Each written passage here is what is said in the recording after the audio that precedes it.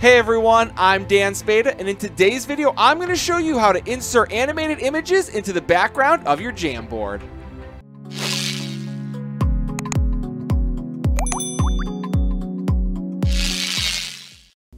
In a recent video, I showed you the latest update to Jamboard, which allows you to insert a custom image as a background in your Jam.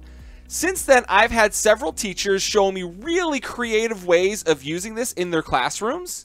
And while working with a teacher recently, she wanted to insert an animated image, so I thought I would show you a couple different ways to do that. Now, this particular teacher was taking one of the templates she found on Canva, which, by the way, if you don't know, canva.com is a free site. I know a lot of teachers find great templates from there. They have some really cool customizable backgrounds that you could use for your Jamboards. So this is one that I know has been popular with a lot of the teachers I've been working with. And what's great about Canva is that you can customize every single aspect of this. So you can change the text in here, or you can remove some of these objects. You can change the category names, as well as having the students work right in here. But for our purposes today, we're just going to use this as our template, and then I'm going to show you how to insert an animated image. So let's find an image that we want to use.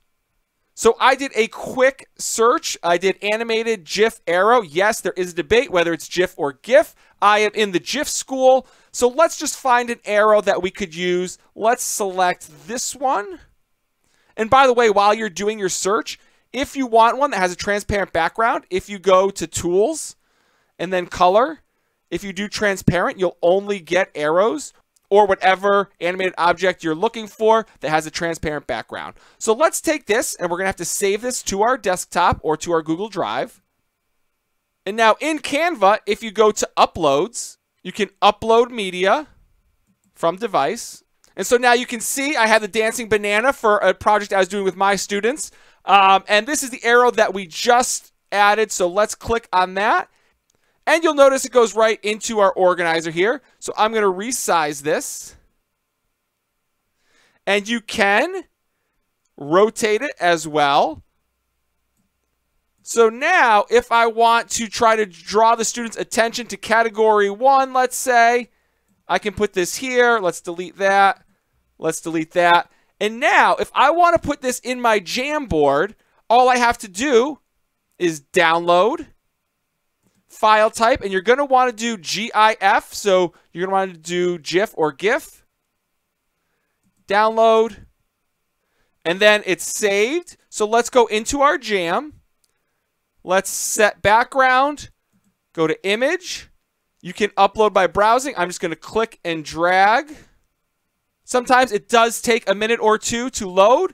And then you'll notice that we've got our animation in the background. So the students, without changing the background, won't be able to move any of these categories or the arrow.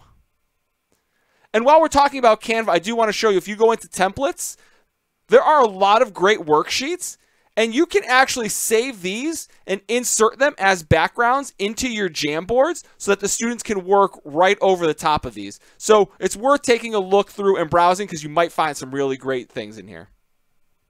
Now, it's possible that you might find an image that you want to combine with an animated picture. And I love the tool online-image-editor.com. This is a free-to-use tool that's very user-friendly and very intuitive. So I'm going to show you how to combine two different images that you can use as your background. So I just did a quick search for a graphic organizer. Let's take this one here. So I'm going to right-click, save this image, and I'm going to click Upload an Image. So now I've got my graphic organizer in my workspace. So to add an animated image, I'll just go to Advanced, Image Overlay, and then choose your file that you'd like to add. So I just selected the arrow from my desktop. I'll select Upload. And then you can move this around, but just by clicking and dragging, you can resize it over where it says Resize Frame. You can also rotate it. So if you didn't want it facing the direction that it came in, you can do that. We'll just leave it this way. And then we're just going to have it pointing at this box, and then click Apply. Now, if we want to export that, all we have to do is go to Save Image Local, and then we saved it as a GIF file. And now we'll come back to Jamboard. Let's go to our next frame. We'll set background. We'll go to Image. I selected the new organizer that we just created, and now you'll see the arrow is moving, and the students, again, won't be able to move it. So whether you want to use animated images to draw your students' attention to something, or you just want to use animated images to bring your jams to life, there are endless possibilities of the way that you can use animated images as backgrounds in your Jamboards. So I absolutely love this. I think it's a really great way to take your Jamboards and make them more fun and engaging. And as I mentioned, there are several different ways that you can create animated images. I just tried to show you a couple ways that I thought were easy to follow so that hopefully you'll be inspired by this video and you can start using this in your classes tomorrow. Now, in the description of this video, you'll find several other Jamboard tutorials and videos, so please take a second to go through those. And if you know of any teachers that could benefit from watching those videos or this one, please feel free to share it with them.